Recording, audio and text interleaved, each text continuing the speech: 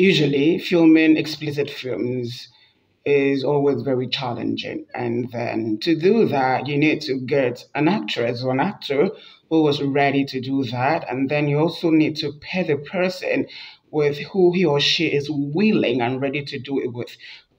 Kelly Rowland calls it chemistry. So someone he or she has this chemistry, this connection with. Kelly Rowland spoke about, how this happened. Take a listen. He said, I'm going to send you a script. I'm going to send you a script tonight, tomorrow, but you're going to get the script. I want you to read it. Tell me what you think. Literally, I called, I read it, and I'm going through the page. I'm like, woo. Woo. Nah, I can't do this. She knew.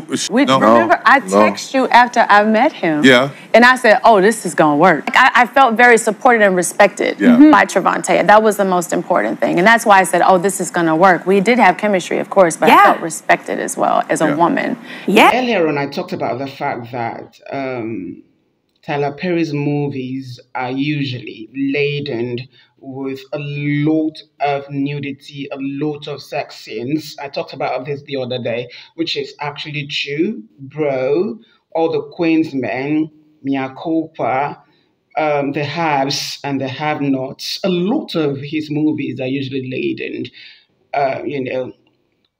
with nudity, with sex scenes and all of that. So here we will need people that will be willing and ready to play this in, because usually it's not that easy. I told you earlier that it's always very challenging.